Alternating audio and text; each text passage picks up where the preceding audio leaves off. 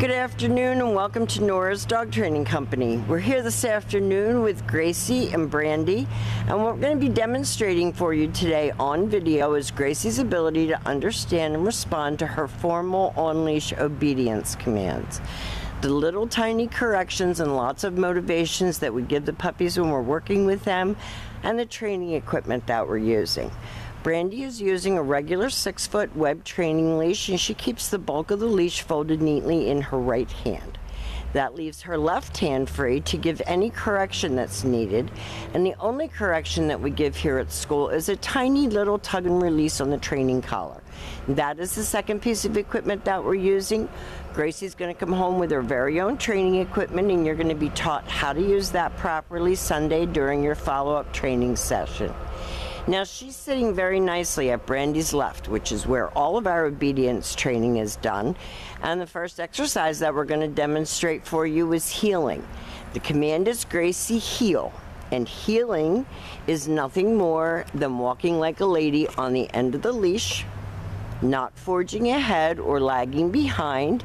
And each time that you stop your feet, she's been taught to sit automatically without being told to wait for her next command. So when you're walking her down the street, she should be well under control. Those shoulders should stay even with your left leg. And each time that you stop your feet, whether it's to cross traffic or talk to a neighbor, she should be sitting quietly at your left and waiting for her next command.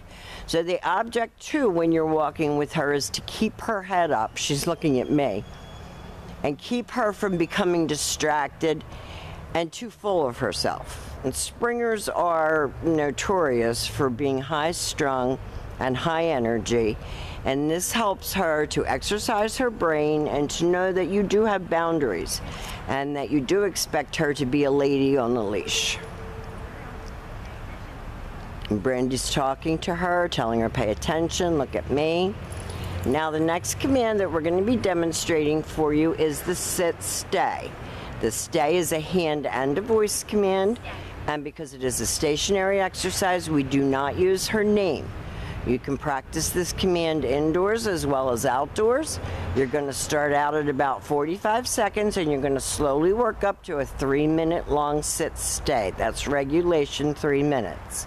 When Brandy returned back to her, she walked all the way around her counterclockwise, returning back to where they started, and at this point Brandy stopped. Now Brandy was moving more quickly with her and you saw her lose her focus.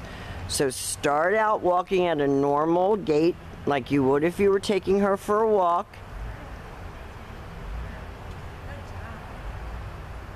And Brandy got her right back under control. She's going to leave her again in another sit stay. She walks out to the end of her training leash. Gracie's, fairly focused on Brandy. She's not getting up. This time, instead of returning back to her, Brandy's going to demonstrate the come on command. And she is to come and sit in front of you facing your knees, and then she returns to heel position.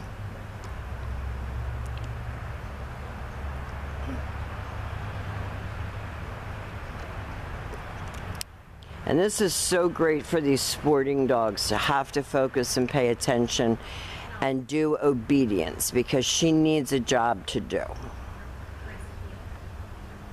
And if you don't have a gun and a flock of birds, she doesn't have a job. So we're replacing her need to hunt with obedience.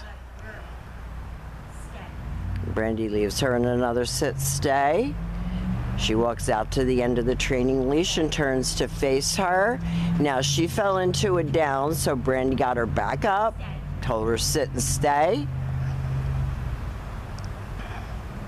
And then when you call her, we do use her name, we do lighten our tone of voice, but you want her to come in like a lady. And Brandy is praising her and talking quietly to her. You don't want to amp her up. You want her to stay focused.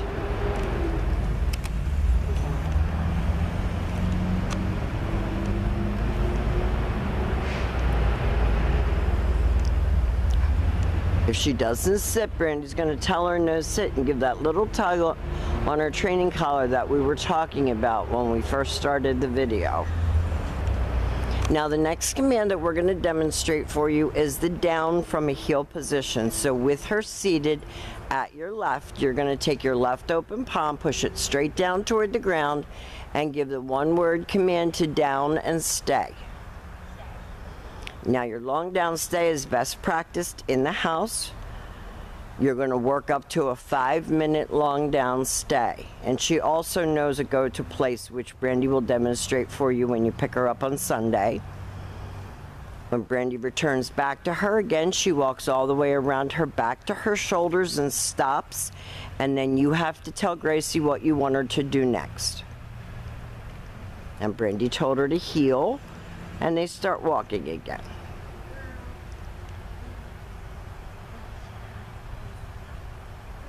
This is the last time you'll be seeing Gracie with a lot of hair, because Brandy's going to be taking all this hair off for you, as per your request.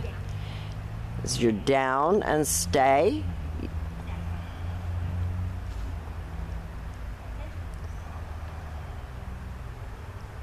And then Brandy will call her out of that and have her sit. So you never praise her again in the future unless she's sitting. When she's jumping all over and acting like a Looney Tune, you don't praise her or pet her or in any way reward that behavior. And we'll have a whole packet of information ready to go home with Gracie on Sunday as well.